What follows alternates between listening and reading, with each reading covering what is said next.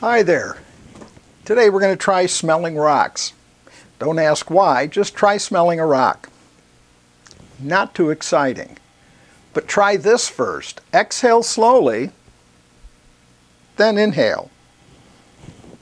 You'll be surprised at how much you can smell. And different rocks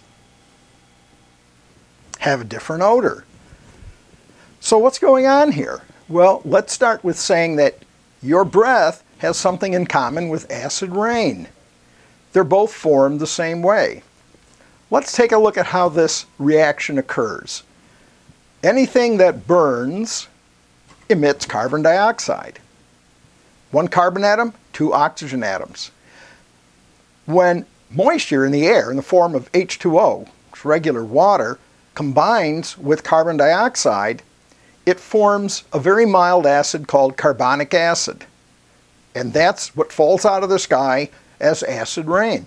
That's also what comes out of your nostrils, because your body is also burning fuel, and hence it's releasing carbon dioxide.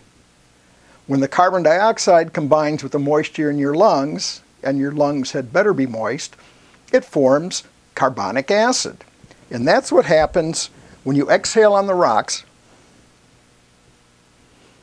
There's a very small chemical reaction that etches away part of the rock, and what you smell is the gaseous byproducts of that reaction. That's pretty simple, and it's fun. Let's try out this idea with a strong acid so you can really get a feel for what's going on. There you go. So the same thing is happening in a microscopic form when you exhale your carbonic acid in your breath. Now remember, the cardinal rule is always make sure it's a rock before you pick it up. Thank you. See you next time.